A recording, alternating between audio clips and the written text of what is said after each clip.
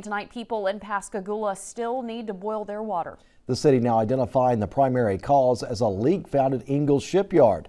Leslie Rojas brings us the latest. Faucet water still isn't safe to drink in Pascagoula. Water notice is primarily precautionary. We just want to make sure citizens stay safe.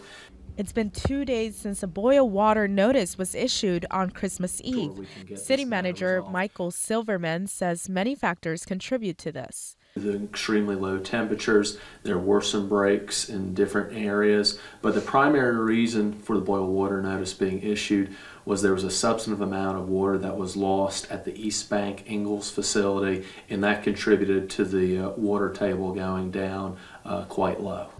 Repairs have been made, but don't fill your cups up just yet. Yes, they have done repairs, but given that the temperature is still really cold, there have been additional breaks, and our Public Works Department has been tirelessly working over the holidays to get those areas fixed. But once we reach the appropriate water threshold, samples can be taken and sent to micro methods for sampling purposes. Water samples are expected to be pulled and sent to the lab for 24-hour testing on Tuesday. We keep all our citizens informed about what's going on. Again, we want to apologize for the impact that has taken place over the holidays, but our team is working tirelessly to make sure we can get this matter resolved as quickly as possible. In Pascagoula, Leslie Rojas, WLOX News Now.